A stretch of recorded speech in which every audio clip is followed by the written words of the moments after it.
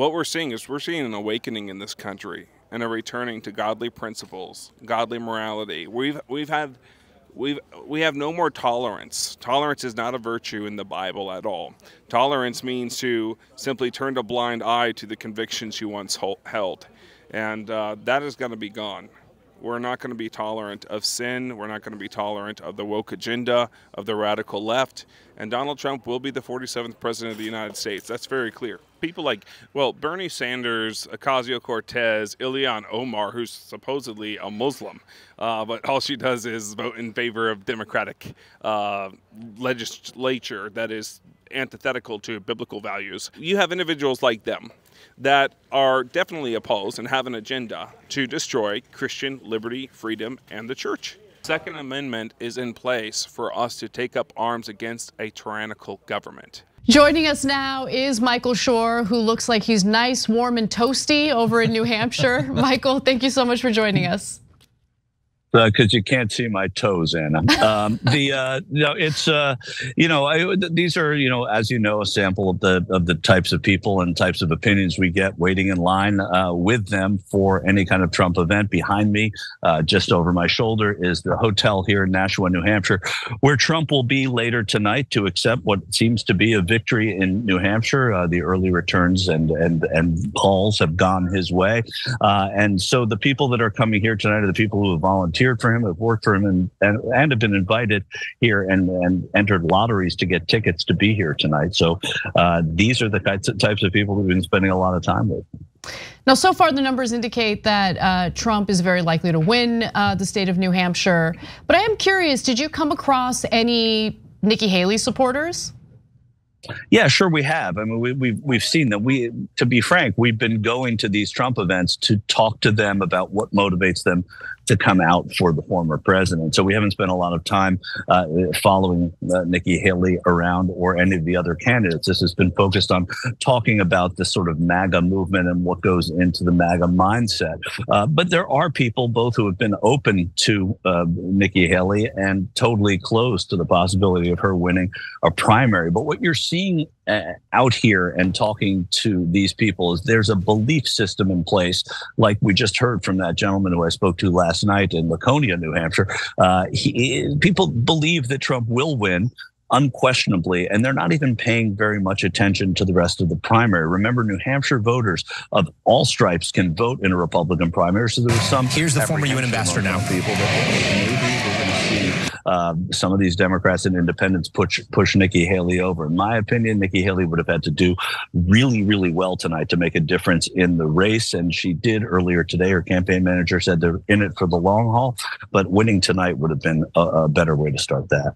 So if she comes in at a strong second, do you think that she should continue running in this primary? And what do you think about the possibility of her being the nominee should Trump be convicted and put in prison? Yeah, I mean, those are two heavy questions, Anna. I mean, the first is, look, she can do what she wants. I always think that it's good to have competition in a race, especially when there is not an incumbent. But at any time, I think competition is good. It makes the leader better. I don't think that this campaign, the Trump campaign, is really acknowledging any of the substance coming from Nikki Haley. So I don't know. And I think that if Donald Trump can't stand for election, I've maintained this for a while, that I didn't think any of these 7 or 8 people who were originally on the stage were going to be the nominee should he not be able to go in there. So I don't think it's going to go to an also ran, but I understand why that would keep Haley in the race. And if I was advising her, I would say to stay in, certainly until your home state of South Carolina, which is coming up on February 24th for the Republicans. But in terms of whether there's a viable path for any of them, if it's not going to be Donald Trump, I think it's going to be someone whose name has not been on any ballot yet, and that would be decided at a convention of Republicans. I would look at someone like Governor Brian Kemp in Georgia, maybe the governor here, Chris Sununu in New Hampshire, maybe even Kristi Noem in South Dakota, who could stand a good chance of being Trump's running mate if he is allowed to continue running. So the gentleman that you were talking about was like talking about these, supposed religious beliefs that are driving his politics, and you talked about how a lot of the Republicans, like, they believe this is kind of a foregone conclusion that Donald Trump is going to win. So I wanted to ask you about the feeling that you've gotten about some of the beliefs that have become quite common amongst Republicans in New Hampshire, because it has this aura of being a sort of more reasonable, slightly less extreme state when it comes to conservatives. So in terms of like buying the narratives about the results in the 2020 election, or the legal challenges to Donald Trump, or the E. Jean Carroll guilty verdict effectively that he already got. Do they buy any of this? Are they just basically trusting whatever Trump is telling them? Like, has anything seemed to get through and make some of them question aspects of these storylines? The closest we've gotten, John, is to some of these people saying, well, if he is convicted of any of these things, I would think about it. I would think about not supporting him. Maybe along the way, a couple of people have said, yeah, they wouldn't be able to support someone who's convicted. But in great part, these people know that that's built in. They think this has been a complete persecution of the former president. They think that these are unfounded. Many of them say the first thing he should do when he gets to office is pardon all the January 6th people. So you're dealing with people who are on the other side. And remember, as independent a streak as New Hampshire has, it was always a very conservative state for conservatives, right? So you look back at people like Gordon Humphrey, you look back at Bob Smith, who served as very conservative senators. John Sununu was the governor here. Back when conservative meant something that doesn't really mean as much anymore. But here today we had somebody who was vilifying neocons, and neocons used to be as conservative as you could get. Our memory isn't so short that we don't forget that from the Bush administration. So I think that you're looking at a flavor of republicanism that has taken hold of this party for now, as we all know, and you know better than anybody. And I don't see that having gone away here. And look, they're not looking at these indictments as anything more than part of the play between the two parties. They think it's all political persecution, and there's going to be very little that moves them off of that. What's amazing to me is the disconnect between the gentleman that we heard you interview earlier and the hatred for neocons and the love for MAGA, because neocons were more representative of that Christian conservatism, the social conservatism that came along with the neocon branding of Republican politics. Whereas MAGA tends to be less socially conservative in some ways. I mean, certainly their leader, the leader of the MAGA movement, loves sin. I mean, he bathes in sin. He brags about sin. So it's just hilarious to hear this guy that you're talking to call out the sins that are being committed and how he's going to be intolerant towards sin while he's, incredibly boastful about how he's supporting Donald Trump. I mean, how do you explain that disconnect?